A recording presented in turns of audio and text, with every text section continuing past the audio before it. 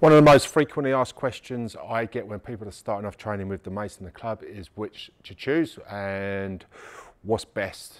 My personal recommendation is to get both because they complement each other perfectly. There are a few slight differences between the two, and the biggest one you can see just by looking at them is the leverage. So this is a 6 kilo mace, this is a 6 kilo club. As you can see, there's a lot more leverage in the mace than there is the club, okay? The other difference is as well with the mace, most of the weight is distributed in the sphere mace head at the bottom, whereas the baseball bat shaped club, we got a lot more weight distributed in the barrel, so it's a lot longer sort of weight.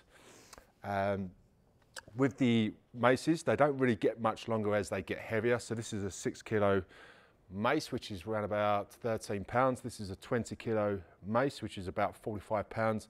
As you can see, there's a big weight difference, but hardly any difference in the length, okay? Because all the handles, especially on our ones, are always 93 centimeters long, and it's just the sphere of the mace head gets a little bit bigger, okay? So there's always plenty of leverage in there.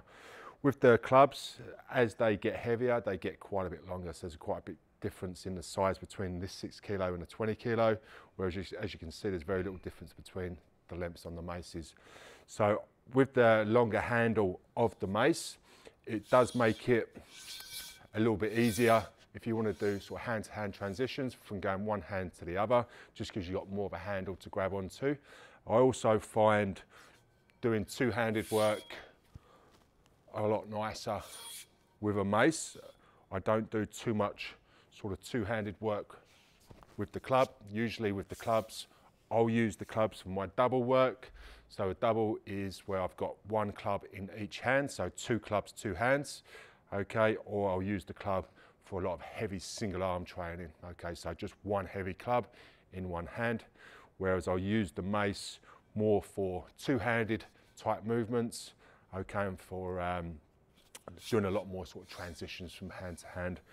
But a lot of people really will gravitate towards one over the other, but I recommend trying to implement both training tools into your training programs and just see what works for you.